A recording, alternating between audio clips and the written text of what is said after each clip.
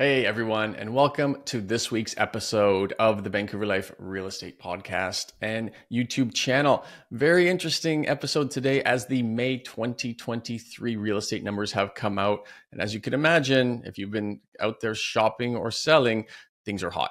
And the numbers are in to kind of really speak to that. So I am going to walk through the numbers, point out the key elements, kind of give you my opinion as to why things are happening the way they are, kind of dig a little deeper into the most important elements of this data, and of course, give you my projections into what I think is going to happen in the upcoming months. Right off the top, we like to talk about the sales volumes. How many homes are actually selling in a given month? And well, in the month of May, there was about 3,410 homes that sold. And this has been a constant increase.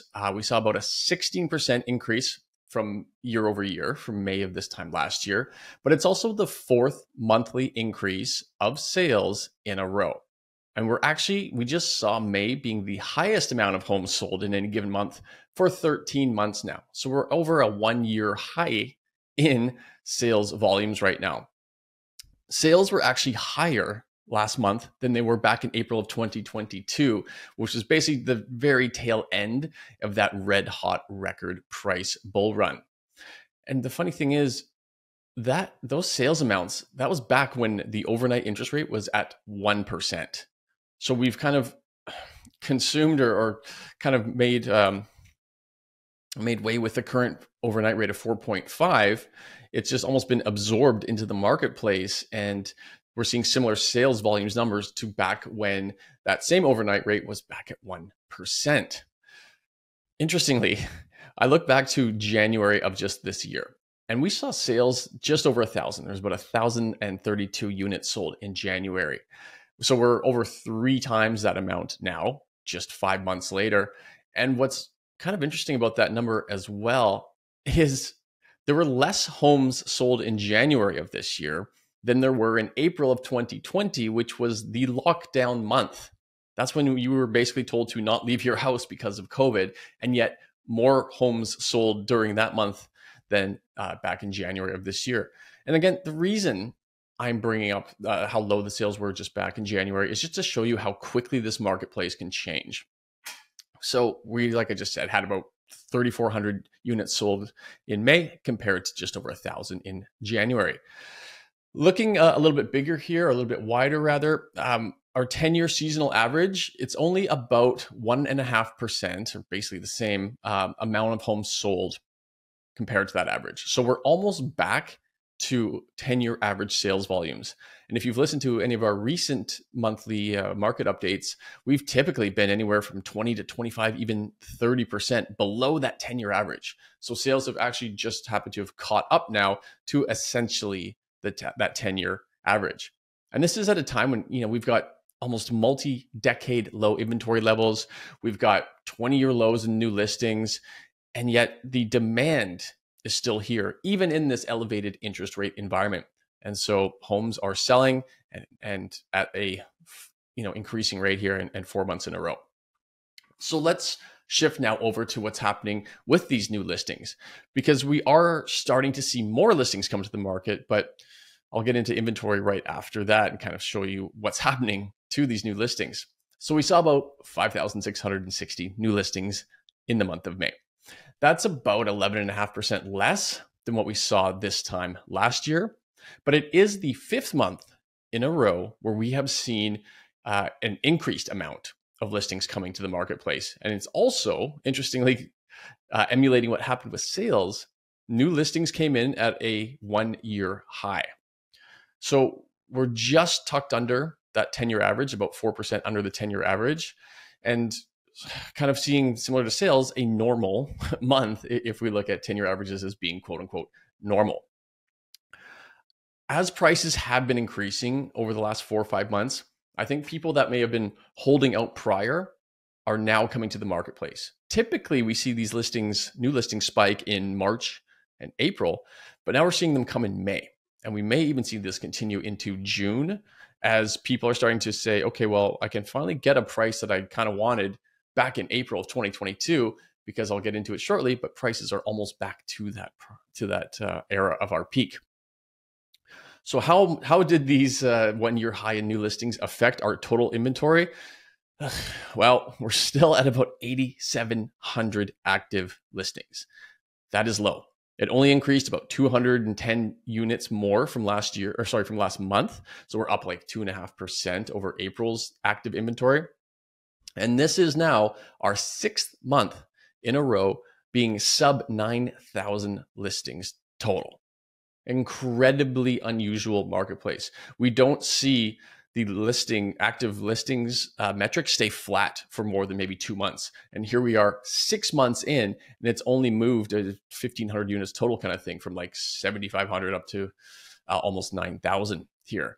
So even with a 12-month high in new listings, the demand is so much, I guess, greater, if you will, because it's just eating up all the good listings and keeping that total inventory below 9,000.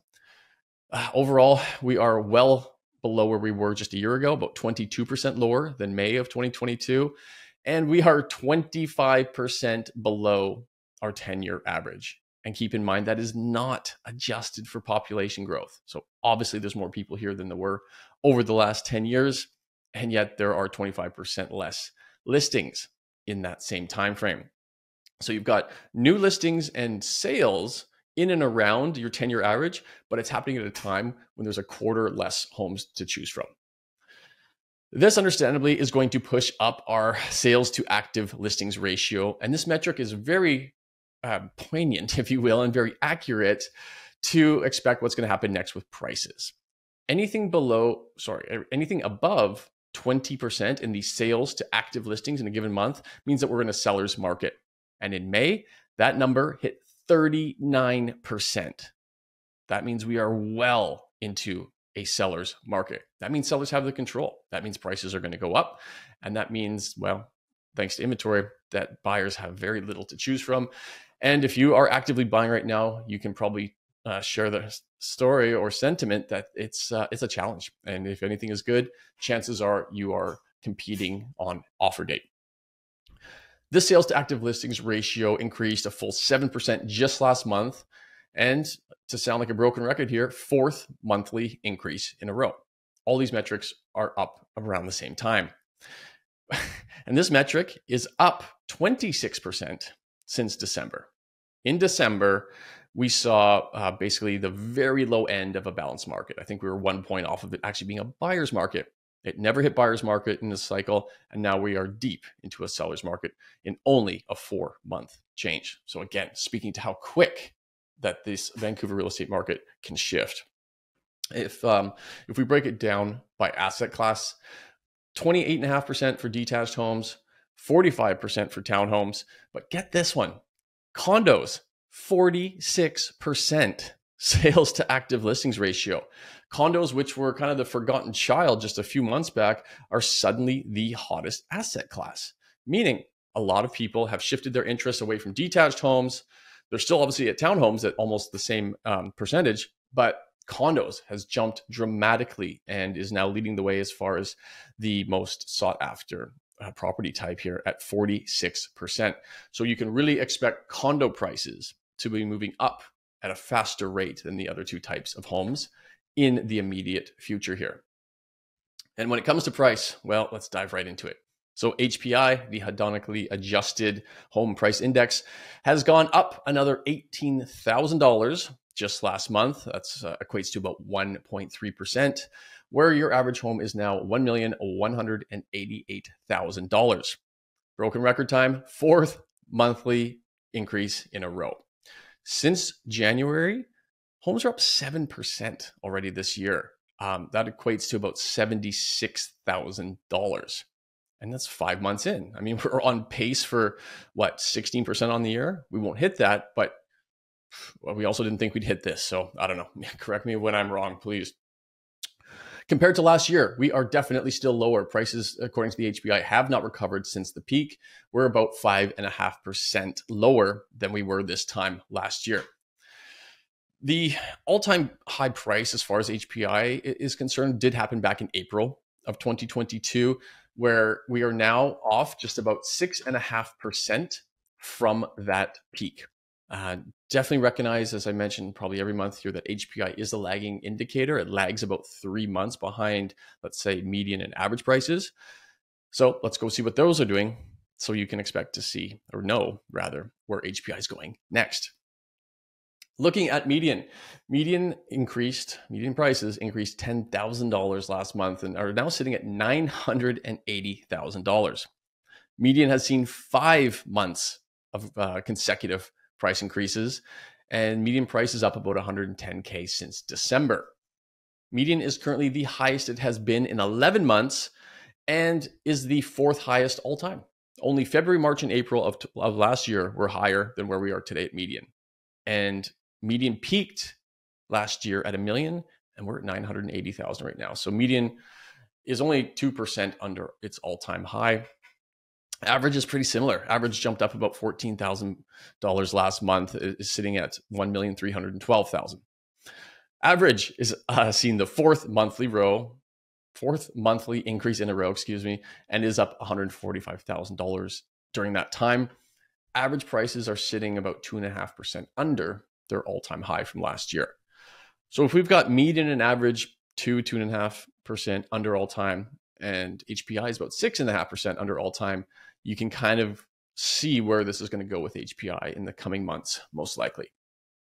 Now, let's shift over to days on market, because like I just mentioned, if you are actively buying in this marketplace, you will likely have noticed that almost every listing now is holding offers when it goes to market. So typically what we see here is a seller will, or a seller's agent will take a property to market on a Monday and say, okay, everybody can come see it for the next 7 days. And on the following Monday at 4 or 5 p.m., that's when we're going to entertain all the offers at one time. So people go through the home once, maybe twice, maybe get a pre-inspection, etc. And then we're seeing 2, 3, 4, 5, 10 offers on average here on properties on that following Monday. That means a lot of these homes are selling in 7 days. Well, that is reflected here in the days on market, which fell to 9 days on average. That's down an additional 2 from just last month. And if we look to when things were a little more civilized, just 4 months ago, that same days on market average was 30. And now we're down to 9. And I think for context, for reference, 9 days on market is quite low. Like, it's very low. The hottest markets we've had on record were 2016, 2017. And during that 2-year sort of bull run there, only one of those months, of those 24 months combined, saw 9 days on market. The rest were higher, averaging 10 and 11. And the lowest days on market ever recorded was 8, which happened just last year in 2021. A few months hit those. So we're 1 day above the all-time low here as far as days on market goes. So it's just like every metric is like basically screaming red hot. And yet in this environment where, again, the marketplace has basically absorbed 425 basis point hike, and this is the same hike that basically drove prices down 15% overall, is now seeing them on the upswing here. So that, I guess, begs the question, what's going to happen next here? Because we've got a market that's essentially overheated. It's too hot, and it's going to get the attention of the Bank of Canada. It's going to get the attention of OSFI, and they might start to have to repress it again. And how do they do that? Because, of course, it's easier to change the overnight interest rate than it is to go and build X amount of homes. We do have a Bank of Canada announcement. The next interest rate announcement comes on June the 7th. The GDP prints are up, jobs are up, real estate prices are up. There is a lot of firepower if Tiff Macklem wants to increase rates, could be a 1/4 point. Now, I personally think rates are going to be held there. We'll find out here in 5 days if I'm wrong or not. But ultimately, we see the debt levels, of course, of variable mortgage rate holders and all these businesses that have been taking loans, and of course, the government of Canada, they're all stretched as well. So again, it's that continual pull from both sides. You've got highly indebted government, business, private sector, and individuals. And then you've got home prices, GDP, employment ripping. So which one do you protect more? Which one is going to hurt the economy or people less? Very tough decision. Again, that's why I kind of think status quo will be the outcome. We'll see it in 5 days here. But ultimately, Bank of Canada does not like seeing home prices going up as fast as they are. And let's be honest here, with continued new listings very low and, well, ultimately inventory incredibly low, we are poised for more price increases. When you have a 39% sellers market here, sellers are in control. And that 9 days on market really speaks to it as well. Every metric speaks to it. So in the immediate future, being a couple months here, June, July, expect prices to go higher. Again, we're seeing 1.3%, 1.5%, 1.6% almost every month now. It's too hot. We don't want to see a double-digit gain in 2023.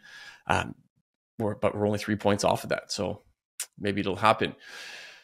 And something else I thought of today too that I wanted to share with everybody. A lot of these higher prices that GVRD experiences, it's almost like this self-fulfilling prophecy. And what I mean by that is when demand pulls back, when prices go down, that's when developers, people who supply housing for the most part, go to the sidelines. Because if there's no demand, they don't want to release their product because not enough people are going to buy it. Maybe they won't hit their sales target to get construction financing, etc., which is typically about 60% of homes need to sell pre-sale before they're allowed to get their construction financing. When prices are going up, and in this kind of a market where you can tell the demand is huge, developers say, okay, great. Well, this is an environment where we can bring a product to market. It will get absorbed to our 60% goal or higher, and we can charge a future dollar value because people are optimistic and sentiment is high in a price appreciating environment. As backwards as it all is, that's the reality. That's human nature. That's how people like to buy. Back when days on market was 30 and prices were going down, sales were a third of where they are today. Prices are ripping higher, rates are higher, and yet people are racing to go and buy real estate now. It seems counterintuitive, but it is the reality that we're in here. So again, just something I wanted to share there. In this environment, when it's hot, you are going to see more product come to market. You're going to see more homes being built. And even though that supply will help, it's just, again, it seems like we're in this place where demand is just still insatiable and is still leading the way. It really is. And that's what's pushing prices up when, of course, almost every home out there is being fought for with 2, 3, 4, 5, 6, 7, 8 buyers offers on every single one. Anyway, that's kind of my thoughts this week on what we're seeing in the marketplace. And I would love to hear your feedback or your stories. Are you out there? Did you just buy? Did you just sell? How was that experience for you? And, anything you'd like to share, we'd love to hear it and share it with our community here. So as always, thank you so much for tuning in. Have a wonderful day, and we'll see you next week. Bye.